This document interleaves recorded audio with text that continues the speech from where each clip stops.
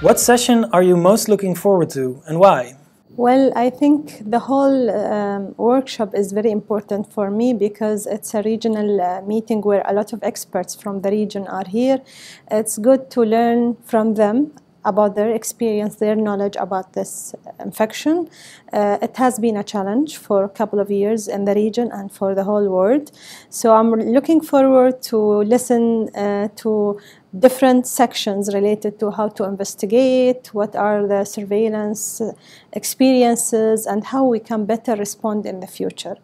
Building on past experience of managing MERS outbreaks in 2014, how did the Abu Dhabi Health Authority build its public health system for detection and response to such threats? Is there anything that other countries can learn from your experience?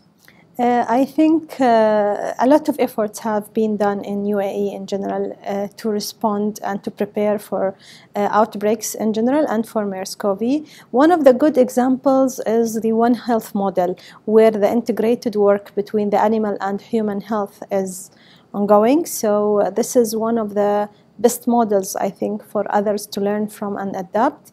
It's not easy to integrate the animal and human sector, but it is crucial for zoonotic diseases. So MERS-CoV experience have been challenging for the whole world.